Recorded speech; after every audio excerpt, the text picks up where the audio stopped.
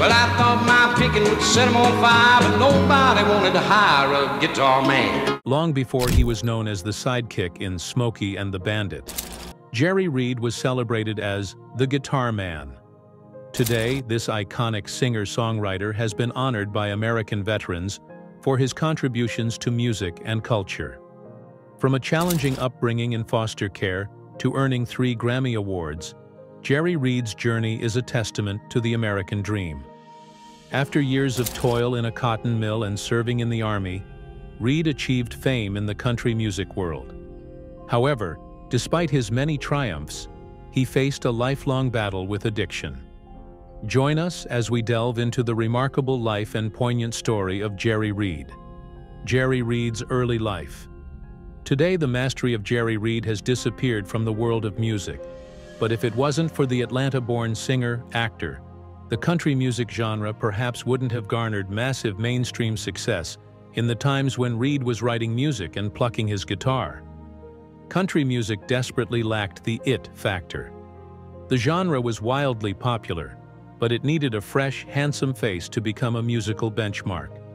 Well, I put my job down at Carr, my mommy goodbye, not by sundown I left King Guar. This is perhaps why Reed's career was so monumental. He was a pretty face who could sing, act, and play the guitar almost effortlessly.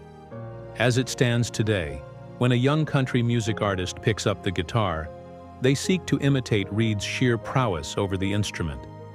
According to the sources close to the singer, he always knew that he was meant to be a star, but his childhood proved to be profoundly difficult. As a young artist, he didn't have much to go by. He wasn't rich, and both his parents held blue-collar jobs in a cotton mill. So how did Reed break into the world of music? Well, his story starts on March 20th, 1937, when Robert and Cynthia Hubbard had their second child born in Atlanta, Georgia. Reed was always surrounded by music and art, but as a child, Reed was obsessed with moving to Nashville so he could play his guitar and write his songs with the musicians he grew up admiring. Since the conditions at home were pretty harsh, the young artist would occasionally visit his grandparents who lived in Rockmart in P County, Georgia. It was Rockmart and its musical ties that would inspire Reed to dream big. Perhaps this is why whenever Jerry would visit his grandparents, he would run around with his guitar screaming that he's going to be a star one day. Yet his musical education was extremely seasonal. You see, when Reed was only 4 months old, his parents decided to end their marriage. Since Robert and Cynthia couldn't figure out the child custody arrangements, their 2 children had to bear the burden of their failed marriage. The money was tight too. Even working double shifts in the cotton mill couldn't have run 2 separate households with 2 young children. The aftermath was pretty tragic for the largest part of his childhood. Jerry Reed and his sister were in and out of foster homes and orphanages. Despite both of their parents being alive and well within the first 7 years of his life, Reed had shuttered across several foster homes in Georgia. Even though he was very young, he knew that his birth had added a further strain to his parents' already turbulent marriage. That's just one part of the story, though. Of course, every musician needs a painful muse to channel their emotions and write emotionally vulnerable lyrics. Yet for a 7-year-old child, the reality was challenging to even fathom. It would be Reed's mother who would strive hard to give her children a loving and caring home. She knew that her son had a musical bone in him, and she would go to every length to make sure he got to live some part of his very idealistic dream. So she worked extremely hard to earn extra pennies at the mill. During her strive, she fell in love once again and decided to marry Hubert Howard, her co-worker at the factory in the year 1944. Jerry Reed and his sister finally got the chance to come back home. Financial conditions hardly improved, though. During such tough times, music became a solace for the family, and it would be Jerry who would entertain his family with his usual antics. Turns out the young man was born to be a performer. In the evenings, a 6-year-old Jerry would pick up a pretend microphone and belt whatever was playing on the radio. He didn't have a fancy house or a musical instrument, so his usual picks were his mother's hairbrush and the wood stockpile to make a stage. While talking to Picken in 1979, the musician reminisced over his tough childhood and how he made sure to live every moment in his own words. "When I was a kid of 6 or 7, I used to get up on the stove wood pile for a stage, and I'd put on the wildest show. I'd sit beside the radio and listen to the Grand Ole Opry and play rhythm on a hairbrush." Such experiences molded Reed's musical trajectory.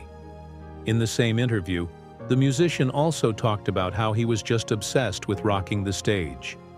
He didn't dream of anything else but to go to Nashville and sing his tunes for his audiences. He didn't even consider a safer career option or an alternative path. Reed knew that even if he didn't crack the country music success formula, he'd show up in bars and roadsides just to play his music. Oh well, destiny had other plans though. Yet other than a fateful intervention, it was Cynthia who recognized that she had to support her son's musical aspirations, even if they sounded impossible or crazy. So after months of saving money, she was able to collect $7. While it wasn't enough to buy a new guitar, luckily for the mother-son duo, their neighbor was selling his old instrument. Cynthia made sure to close the deal and get her son his first ever guitar. Reed was over the moon. Since his mother had some knowledge of the instrument, he constantly bugged her to teach him new chords. Cynthia had a tough job, but she did her best. In fact, it was she who taught the legendary guitarist his first chords.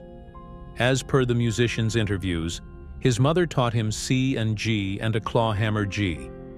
His excitement about learning his first chords was so immense that the young Jerry Reed began to drive his mother crazy. She would get back from work, and her son was ready to learn something new with his guitar in his hand. The family didn't even have enough money to buy a guitar pick, so the young artist used a nickel as his pick and strummed as his mother instructed him to do. So according to the man himself, the guitar was a bit shabby, but it was enough for him to seal his future. The rusty guitar taught Reed the art to be an entertainer, and we can't argue that he was a phenomenal presence on the stage.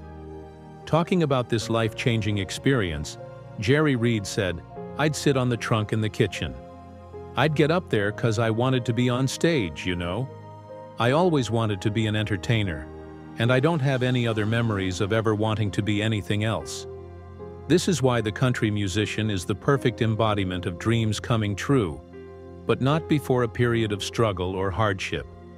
Jerry Reed begins his musical journey. There was a time when Cynthia had taught Reed everything he knew, so it was the perfect moment to branch out and learn music from the actual masters. Shortly enough, Reed found out that everyone wanted him to do things that everyone was already doing. He was determined to make his natural playing style the essence of his musical journey, but the trajectory wasn't easy. However, naturally, there was still a lot of speculation about who had taught Jerry Reed the phenomenal art of strumming. When he told people that he was self-taught, he was either laughed off or his audiences just stared at him. Truth be told, the legendary guitarist only took 2 lessons in his life, and after he was left dissatisfied, he quit his classes. Talking to a reporter in 1969, Jerry recalled his first and only guitar lessons from an unknown guy in his neighborhood. Everything seemed to go well until the tutor asked Reed to throw his thumb pick away, and well, the aspiring musician didn't like that. So he quit, and instead decided to teach himself the guitar after listening to his idols on the radio. One of his earliest and most powerful influences was Merle Travis, who was a Western Kentucky singer and songwriter. It's deeply unfortunate that Travis's name hardly pops up when we talk about the defining decade for country music, as well as the maestro for guitar for Reed. Travis was nothing short of a hero. Known for his fluid fingerstyle guitar, the Kentucky musician inspired a generation of guitarists who dubbed his style as Travis picking. He was also very visceral and blunt with his lyrics in a highly turbulent America. He was singing about the plight and economic exploitation of coal miners in the country. Needless to say, for the son of 2 very underprivileged factory workers, Travis was a musical messiah. In particular, he was deeply inspired by the song called "I Am a Pilgrim." When Reed first heard the song and its masterful guitar rendition, he was blown away. He immediately knew that if he embarked on a musical journey of his own, he'd have to channel his inner Merle Travis. In his own words, "I thought when I heard it, boy, there it is. That man is walking with the big dog. He knows where the bodies are buried, and I want some of that." By the time the aspiring musician entered Atlanta's O'Keefe High School, he was still learning guitar and experimenting with his tunes. Alongside, he had also begun to write and sing his songs that sounded novel in the first listen, but then one would get mesmerized with the tunes. While singing and songwriting remained his foremost passions, Reed was also challenging the boundaries of being an entertainer. Very quickly, he got interested in acting and theater. His easygoing charm brought him a lot of attention, and in no time, he was landing roles in his freshman and sophomore years at O'Keefe. Reed was thriving. He was encapsulated in the world of acting, and he also had a big audience available for his music venture. But the gimmick also ran short. By his junior year, the young musician had lost interest in education, as it took away from his music practice. He didn't think conventional education was important since he already knew what he wanted to do in his life.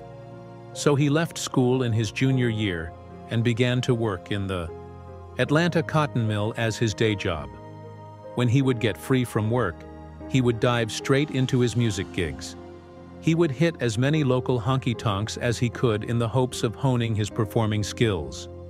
From the streets of Atlanta to shady underground bars, Reed was performing everywhere and had found optimal success. After all, his sound was pretty familiar at the start of his career. Jerry was closely patterning his musical idols such as Hank Williams and Tommy Collins. Later, he would break into a style that was distinctly his, but for a teenager, he was splendid on guitar. This is why he had found a small but supportive fan base in Atlanta, particularly in the bars where he was performing his masterful skills, got solid recognition in 1954, when a local Atlanta policeman was left mesmerized by Reed's breathtaking guitar skills. So he made an effort to introduce the teenager to Bill Lowry, who used to be a very popular disc jockey in the region. After his career apex, he went into the music publishing business and also helmed a very famous live country music show on Saturday mornings over WGST radio. The policeman named Leroy Sooner arranged for Reed to audition in front of Lowry, and let's say the radio mogul was blown away. While talking to Jim Schmid in 1989, Lowry recalled Reed's groundbreaking audition. He told the interviewer that rather than picking a well-known song to showcase his vocals and guitar skills, Jerry went for an original self-penned song called Aunt Meg's Wooden Leg. Even the title of the song seemed bizarre, and true to its word, the tune was a novelty. Lowry hadn't heard anything like that before, and that became the primary reason why he agreed to mentor Reed. The music publisher was also quick to recognize that the youth needed to put a lot of effort into improving his songwriting. The best way to learn was to be in the company of the very individuals who knew what they were doing. It was Lowry who negotiated Reed's first tour gig. Jerry Reed had landed himself a 30-day tour opening act for Ernest Tubb and the Texas Troubadours. The opportunity was so lucrative that it killed Reed's afterthoughts about going back to school. He knew that the day job at the cotton mill wouldn't yield much, so he might need to go earn his diploma to earn an honest man's living. Talking about his realization, Jerry Reed once told the interviewer, "School was never the same after that." Reed later said, "I knew what I was going to spend my life doing. Nothing else made any sense. Nothing else made any difference." The road gig with Ernest Tubb and the Texas Troubadours opened up the young musician to several opportunities.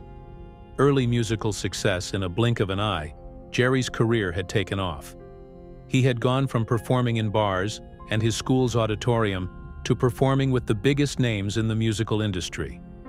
After his successful gig with Ernest Tubb and the Texas Troubadours, Lowry was able to broker even more musical appearances for the youth.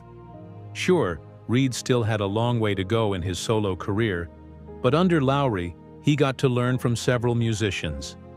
It was almost magical that the radio mogul had introduced Reed to Capitol Records when he was just a junior in high school. After quitting for good, Jerry got the golden chance to perform with musicians like Ernest Tubb, Marcel. He couldn't believe his luck as he kept working as an opening or supporting act. He was able to harness his skills even more. Perhaps that's all the training Reed needed to make it big as a defining country musical act. Alongside his gigs, Reed began to work at WGST radio station as a part-time disc jockey. Once again, it was Lowry who had come to his rescue. To work in the cotton mill was an option for the young musician who wanted to stay connected with the art itself. Plus, he had single-handedly witnessed the economic exploitation in the industry. Typically, when Reed wasn't touring, he would work his day job, and at night, he used to perform with a band that Lowry managed, Kenny Lee and the Western Playboys. Playing with a band regularly worked like a charm for the Atlanta musician. Every single day, he was free to experiment with his guitar techniques. There was a viable audience too, so Jerry was getting real-time feedback on what his audiences liked and what they didn't. As an entertainer in the making, Reed got the gig of his lifetime with Kenny Lee and the Western Playboys at the same time. His relationship with Lowry grew too, who had become more and more ambitious to make a successful career out of the musician's masterful skills. What really helped Jerry's cause was the network he had established within the musical circles of Atlanta and beyond. He was only 18 years old when he released his first record with Lowry, titled If the Good Lord's Willing and The Creek Don't Rise. It's true that no one really knew Jerry by the time his record was released. However, the song became reasonably popular as more established artists like Johnny Cash regularly covered it. In 1958, Cash not only recorded the song, but also made a decent effort to popularize the hard work of a young artist who had supported him in multiple ventures. Following in the footsteps of Johnny Cash, other musicians began to cover If the Good Lord's Willing and The Creek Don't Rise too. It isn't surprising that very quickly, Reed had gained popularity at Capitol Records. While the competition was extremely saturated, Jerry was able to make a name for himself as a teenage sensation. You'd be surprised to know that his foremost notable career success at Capitol wasn't in the country genre at all. The teenager had decided to record his very own rockabilly composition for the popular song When I Found You in 1956. Everyone behind the screen was pretty much blown away. The arrangement of the song was quite unique and novel, however. He had a certain flair with how he organized his vocals, as he was trying to break into the country scene as well. The studio deemed it fit if Jerry recorded When I Found You in that particular genre too. Needless to say, Reed was able to showcase that he wasn't a one-trick pony. Both of his iterations were a hit. Indeed, the covers didn't make it out of the studio. The audiences largely remained unaware of the talents of Jerry Reed, but his more successful and established peers would sing his praises all the time. The best was yet to come, though. In 1958, Reed's label mate, Jean Vincent, covered his song Crazy Legs, which pretty much blew up. While the people heard the song in Vincent's voice, the label was quick to credit their teenage sensation for the song's rhythms and well-flowing lyricism. Eventually, Lowry signed the musician to his company, National Recording Corporation. Reed's role in the label was twofold. He was supposed to embark on his journey as a solo artist, but he also worked as a member of the staff band due to his exceptional guitar skills. Alongside legendary names like Joe South and Ray Stevens, Jerry uplifted several musicians at National Recording Corporation. A lot would change in the year 1959, though. It felt like Jerry's career was about to take off, but the timing was almost unfortunate. It's a story as old as time, at the apex of his marriage as well as his budding career. Jerry had to enlist in the American Army. There wasn't a way out, and the singer-songwriter had to cut ties with Capitol Records.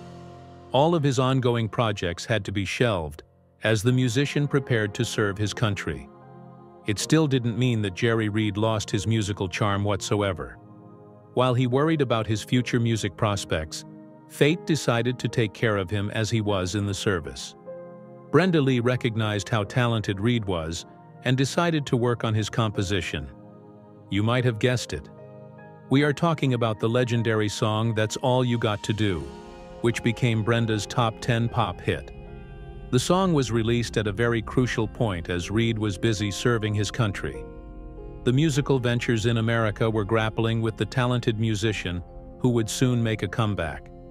After his military discharge, Reed set out to fulfill his childhood dream.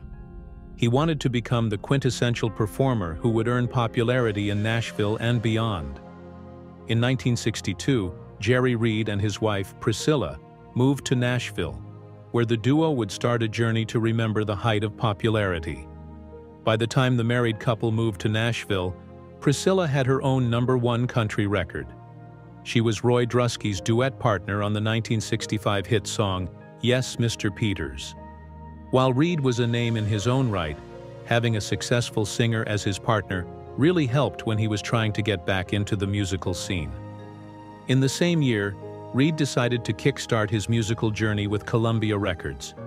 He was able to score 2 minor pop hits, Goodnight Irene and Hully Gully.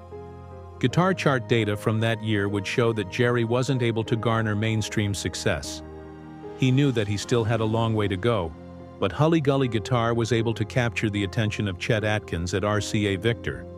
Since Atkins was deeply impressed by Jerry Reed, he knew that he was going to work with a musician sooner or later.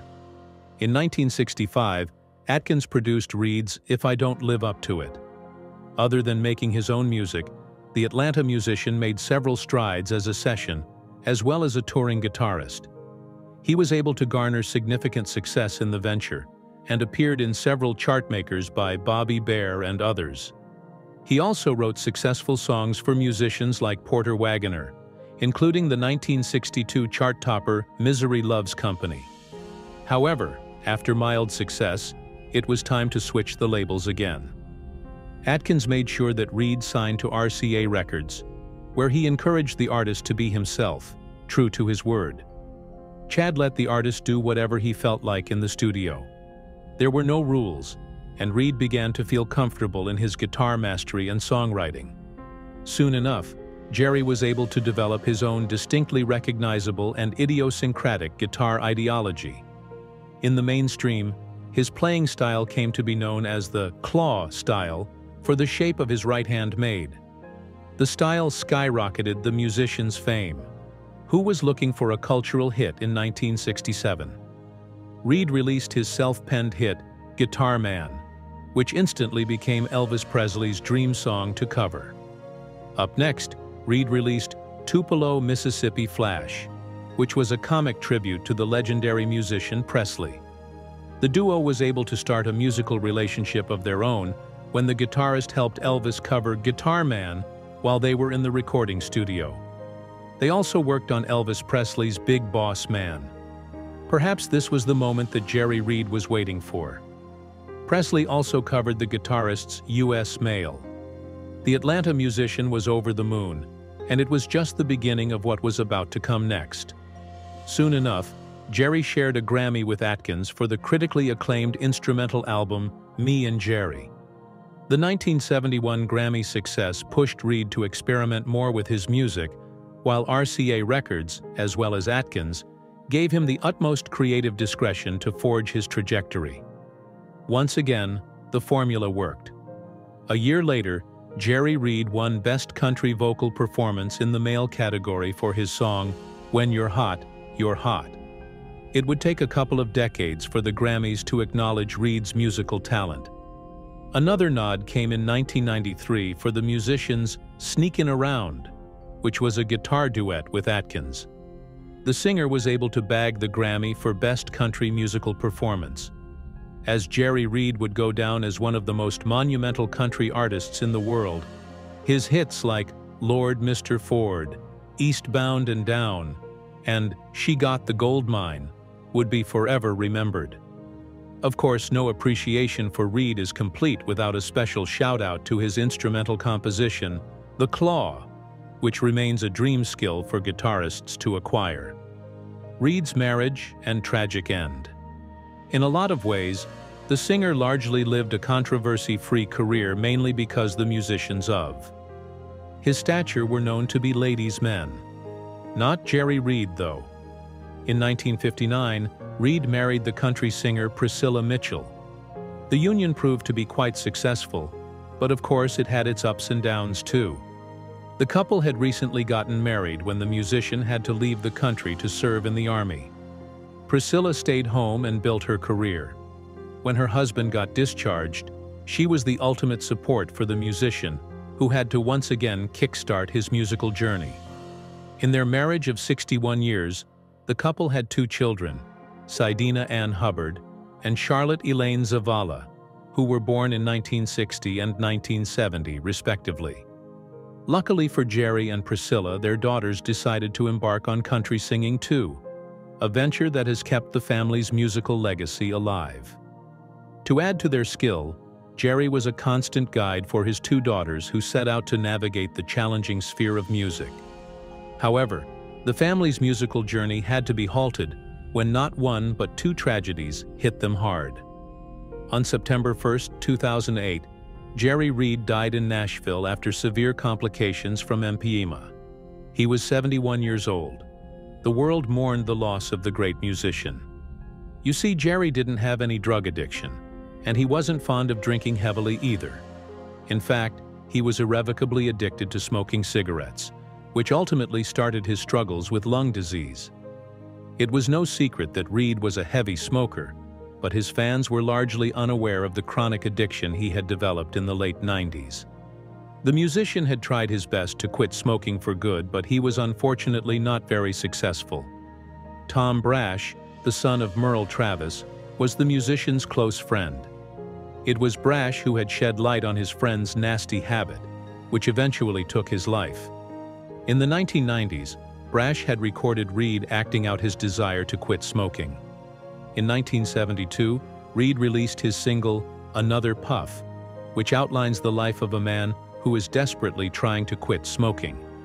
While the singer made "Another Puff" as a public service message to bring attention to the dangers of smoking, he himself was never able to internalize the message.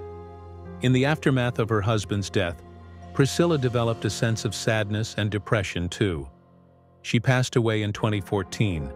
As of today, Reed's daughters are keeping their father's legacy alive. Thanks for watching, and we'll see you next time.